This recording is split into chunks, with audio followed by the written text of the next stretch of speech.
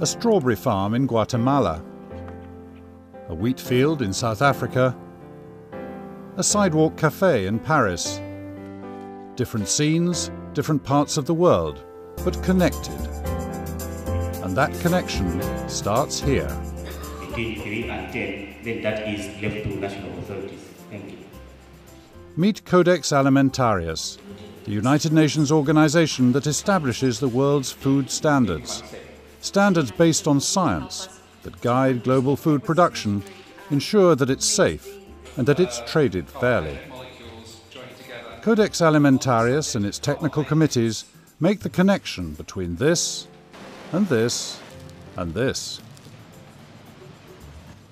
For consumers, what could be more straightforward than shopping for bread? High fibre means it's healthy. But what is fibre? And when it says high in fibre, higher than what? What's the reference point? Critical bits of information that the world's consumers can take for granted because of the debates that take place in meetings such as this one. Global food trade has given us a food world without seasons. Winter apples arrive from the United States in time for Christmas in Guatemala, where it's summer. Avocados leave South Africa for Europe, where it's winter. Strawberries are available year-round, everywhere.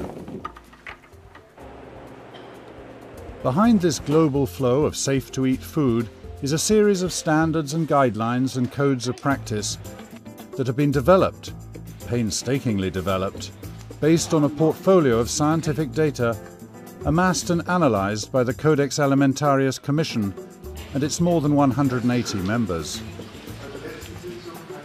So Japan, please. Thank you, Mr. Chairperson. Maybe in the end of the state, we can add, for example, including ready-to-eat seafood. The work is done in technical committees. Crudo, parcialmente tratado, puede ser un alimento listo para el consumo. Esa es la idea. Such as this one held in Guatemala City that deals with food hygiene, assessing the risks of foodborne bacteria and viruses found in fresh and processed foods, But we can discuss that as a committee. and recommending measures to reduce risks. Or this committee, meeting in Cape Town, South Africa, that deals with nutrition, making sure that nutritional claims can be backed up by science. I think it's quite relevant that we look at this definition in a new concept. Other Codex committees set standards for fresh fruits and vegetables that determine everything from size to colour. They determine how much residue of a pesticide can be left on a crop when it's harvested, or residue of veterinary drugs used in animal production. In all, some 20 committees meet in venues such as these to look at the scientific evidence, hear from representatives of the food industry, listen to the comments of consumer groups, those who agree and who disagree with the proposals being debated. But in the end, it's the members themselves who decide, by consensus, what the Codex standards will be. I think if the consensus is that we leave it the way it is, I'm ready to go with that. Eva Odwar is a director in the Kenya Bureau of Standards. Barbara Hogan is South Africa's Minister of Health. Anne Pringle represents a Health Products Association. Each has a different view of the role of Codex. Being an agricultural producing country for our industry, for domestic consumption, for our exports, Codex standards become very important for us in terms of food safety so that we can also be in the global market and so that we can also take care of the food safety concerns within our country. Codex just helps us to standardize the quality of food that we're eating, the nutritional value so people know what they're eating, and it helps us to trade as well. You know, it helps us in a variety of ways, and we've been very enthusiastic about our participation in Codex because it helps us enormously as a country. It provides a platform where industry can engage with government and we can get the best results by getting standards and guidelines that are acceptable to both. The decision-making in Codex moves through 8 steps, between inception of an idea and final adoption of a standard. With more than 180 countries involved, it takes time to reach consensus.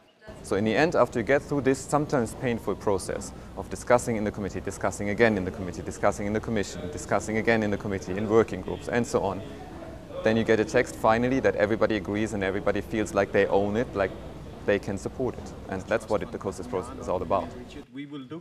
Codex Alimentarius was founded by the United Nations Food and Agriculture Organization and the World Health Organization. It doesn't make laws, it establishes voluntary standards. Standards that member countries can use to set their own regulations and food laws. Codex is an organization which respects transparency and openness in standard setting. The World Trade Organization relies on Codex standards to ensure the fairness of global food trade, which makes it critical for countries that want to import or export food to make sure their laws are compatible with Codex standards. But participation requires both financial and human resources. That's why FAO and WHO have established a trust fund and capacity-building activities for developing countries, so they can participate in meetings but also develop infrastructure. Now, we cannot wish away or ignore the fact that capacity has to be built as far as the developing countries are concerned. I would say the last 15 years we have concentrated a lot of efforts on developing the capacity of countries to participate more effectively in Codex. This has meant raising the level of scientific expertise in governments and advising on setting up food safety management systems to guide inspection and certification activities. For example, Guatemala has benefited from Codex. Meeting Codex standards has opened markets for its production. These people have never had access to supermarkets. Now, with certification, they hope to have better prices for their products and better quality food, free of contamination. Codex helps us a lot because the fact that they, first of all, control the possible contamination of food and the preservation, transportation, and production of better food for the whole world is a fantastic group, a fantastic organization. With populations expanding, changing climates affecting growing seasons and yields, and farm and food processing systems becoming more sophisticated and more global to meet increasing demand, the need for systems to safeguard the consumer becomes more urgent. Someone has to look at the big picture, and for more than 45 years, that has been Codex Alimentarius.